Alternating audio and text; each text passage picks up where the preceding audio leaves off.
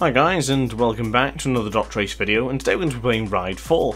So we're going to be doing something a little bit different today. I just wanted to talk about customization. So I've made a couple of bikes past couple of days on Ride 4.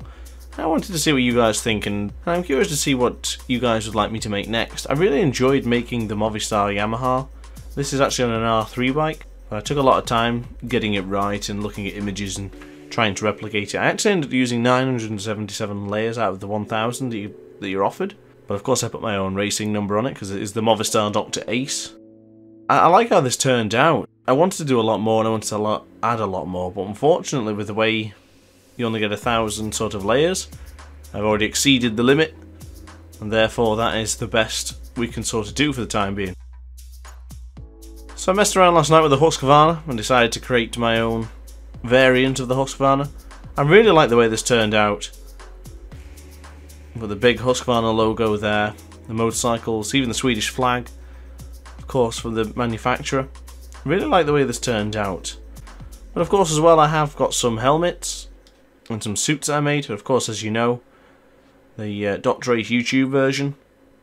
This is actually a blue version, spelt the French way because of the way one of my cats are spelt. That's her name, Blue, and that's why we spell it. So I made a blue variant because I thought this goes a little bit better when wearing the likes of the Yamaha leathers, etc. Although I made for the R3, I decided to make some sort of matching leathers as well.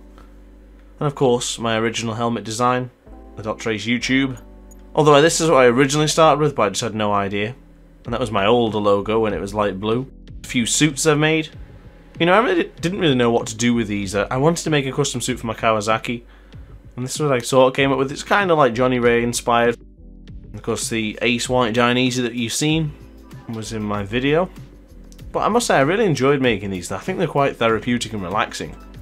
So if you guys want to see more content regarding editing and creating, be sure to let me know. I really love the way this one turned out. This is the Ixon Red Bulls Bridgestone logo. It's got the few Red Bulls, the Motul, and of course the actual Red Bulls themselves. I really like the way this one turned out. The only problem is I think I need to change the stickers because it's a very glossy bike, so when in the darkness for some reason it shines like really white. It's kind of annoying, I guess. Well, here is the Yamaha leathers I made for the Yamaha R3, and I love the way this one turned out. Of course I didn't create most of the logos like the Movistar one, the Eneos ones, the Monster Energies, etc. I didn't really create most of those, but I really love the way this turned out.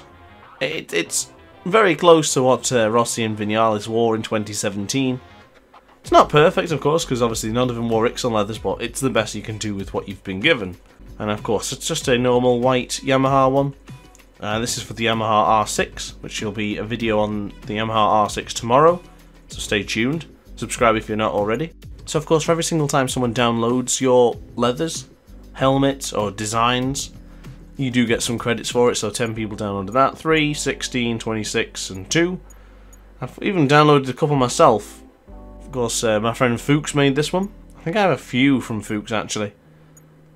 Yeah, I love this one, I think it's brilliant. But I really want to make some more. Of course there is the Ducati leathers, the Scott Redding version. Marco Simoncelli. I should have used this for the video I did at Nordsch Life, but I didn't have it at the time. Of course, my rider sticker. This is what you see at the back of my rider at every single video. Of course, I'm not the most gifted when it comes to sort of creative design, but I must say I really enjoyed making these.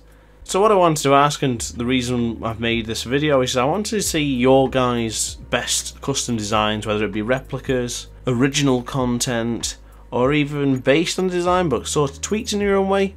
I would like to see what you guys can do and how you guys make it work. If you're interested in getting in touch and letting me know, you could follow me on Instagram, links in the description below. Username is Dr_Ace461. So if you want to follow me on Instagram and send me the pictures there, that's fine by me. But of course, if you have Steam in your own PC and you want to play, don't hesitate to add me. My name is simply DrAce on Steam. As you can see in my profile here, nice and simple.